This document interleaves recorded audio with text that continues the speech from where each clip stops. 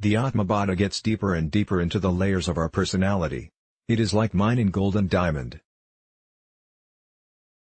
At the surface, the earth looks very different at different regions.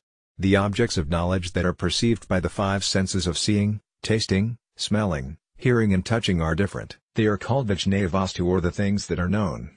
They seem to be divided, classified and different. They are subject to likes and dislikes. The known objects are gross like the physical world of matter. They are subtle like our emotions, feelings, likes and dislikes, and even more subtle like the choices we make based on the core nature of our personality.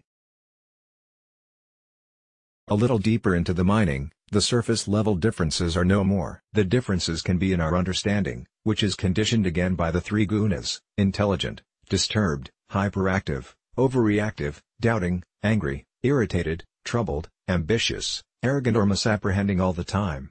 The most common and ordinary conditioning of our knowledge of objects, people and situations is ignorance. Deep down in the earth, we do not know what all comes in the way of mining.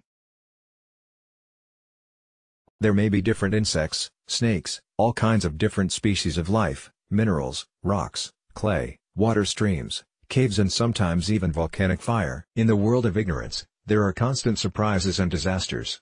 We have seen the differences in the objects known. We have seen that there can be differences in the knowing. Now we will see how there are many differences in the knower. We are talking about the different types of miners. Some may be dull who are just on the job to earn a living. They take the risks because it gives their family a big source of income.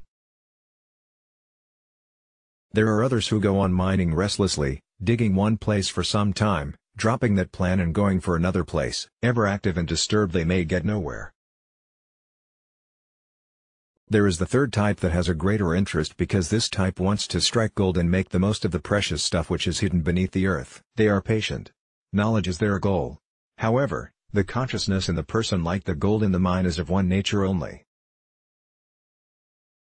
There are no differences in the consciousness and also the experience of bliss, which is of the nature of consciousness, which shines by itself. All differences, in brief, exist only outside in the world that is seen and not in consciousness, the seer. Let's block ads. Why?